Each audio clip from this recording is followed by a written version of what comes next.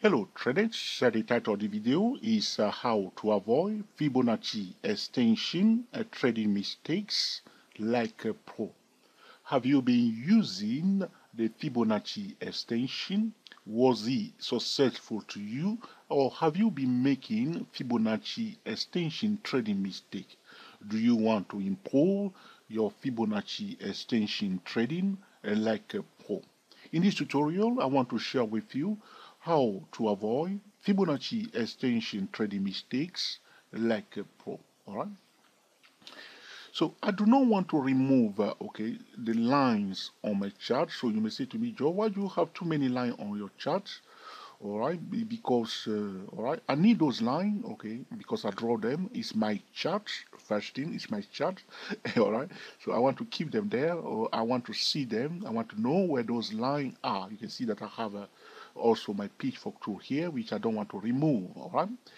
So my apologies to trader if you think that, Joe, you are a bit messy here and you are not removing all your line. I need them on my chart, okay? So the price action that we are looking at is this one here. You can see that the price, okay, went up 1, 2, 3. Now, traders that are following us know that this is the minimum price move. We draw a line there and we say prior to bullish signal above and prior to bear signal below. So price went up from here, 1, 2, 3. All right, we are here. So let's change the color of this one into orange so you can see it on your chart. Okay. So price went up from point A to point B, and then it pulled back. Okay, it pulled back. All right. So I can tell you now this is 61.8% Fibonacci retracement level. I have done it before, so I don't want to do it again to avoid that the video is too long. So this is 61.8% Fibonacci retracement level.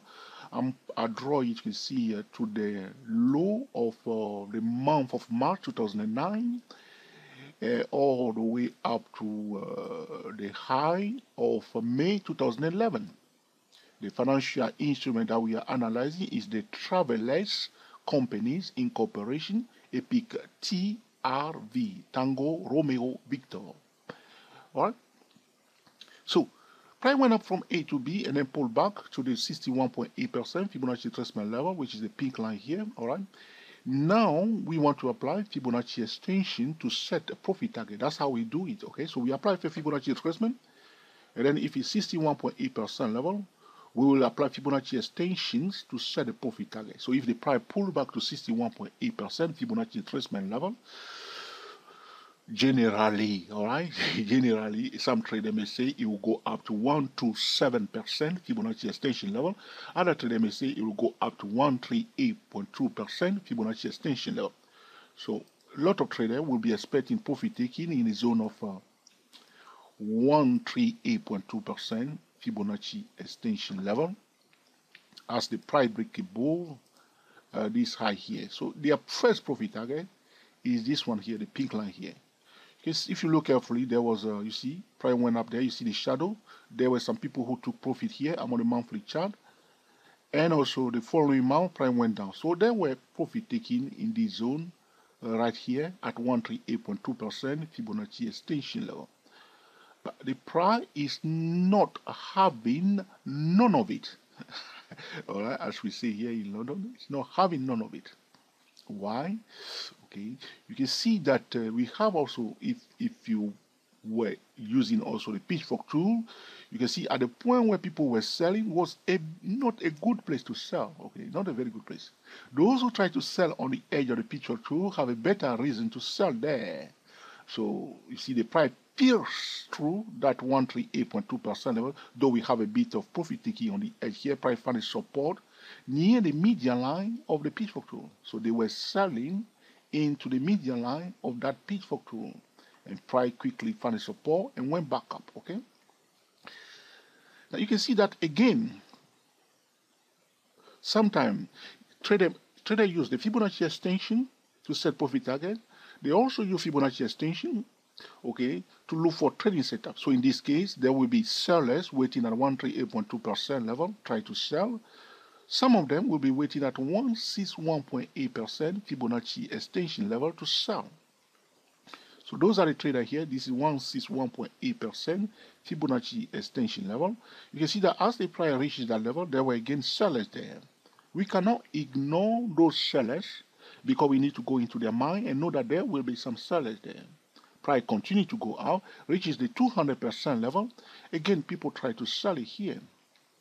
But if you look carefully on the chart here, you can see that those who sold it first time at 161.8% level, price went down few months, only to find support above the 138.2% level, which is the pink line here. So it breaks above the 138.2% level, went to 161.8% level.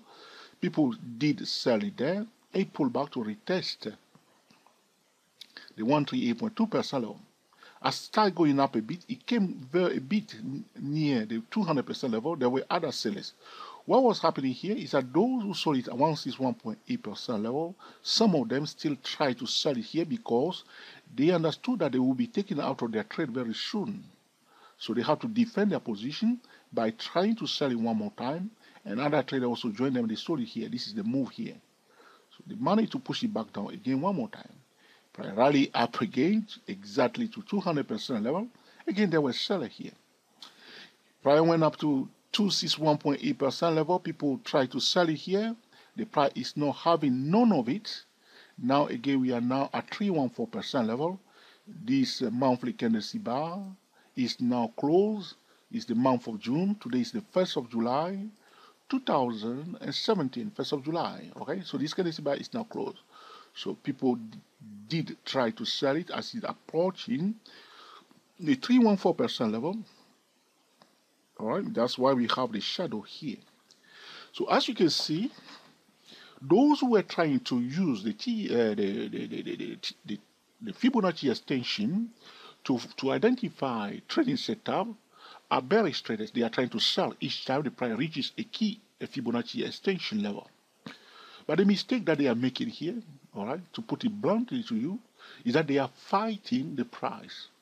So instead of waiting for a clear-cut sell signal at a Fibonacci extension level, they are just selling. Some of those traders are not human beings, those are computers also. Again, one of the reasons why we see a bit of weakness also at those Fibonacci extension level is because of some traders that are taking profit. The bullish trader, price goes up to a Fibonacci extension level, it's a profit target, they take some profit, price go to the next Fibonacci extension level, they take a bit of profit, and so on. But also there are sellers. So talking about how to avoid Fibonacci extension trading mistake like a pro, once you draw your Fibonacci extension level, once you highlight those Fibonacci extension level, to avoid the Fibonacci extension trading mistake like a pro, one should concentrate on the price action. It's a very interesting scenario here. That's why I'm recording this video, because the price is rotating around a dynamic trend line. If you put it like this, yes, that will make sense. You see, color that trend line now into red. And I talk about it at the 2-4 stock trader, digit 2, digit 4 stock trader YouTube channel. And I was talking about dynamic, trend line day trading strategy. When a financial instrument is rotating or oscillating around a dynamic trend line. The line that I have on my chart here, the trend line here, is a dynamic trend line. But those who are selling, are just selling because of the Fibonacci key level, instead of looking for a sell signal, a proper, a valid, a bearish trading setup in the vicinity of a Fibonacci key level. So the point I'm making here is that do not fall into that trap. When a financial instrument hits a Fibonacci extension level, do not just sell or just buy in a downtrend. All right, look for a clear-cut trading setup that will generate the signal. So if we do not have a valid trading setup at a Fibonacci extension level, there won't be any signal at all. Even if we have a trading setup at a Fibonacci extension level, we must wait until we have a clear-cut signal. And most importantly, in order to control the risk, we will select a low-risk entry point. And if there is no low-risk entry point, we will not even bother to enter the trade, which means we have the trading setup, we have the signal, but looking at the risk that we are about to take, we don't want to take, all right, a useless trade where the risk-reward ratio is not beneficial to us. All right. So those are the few things we need to consider when we are using Fibonacci extension level.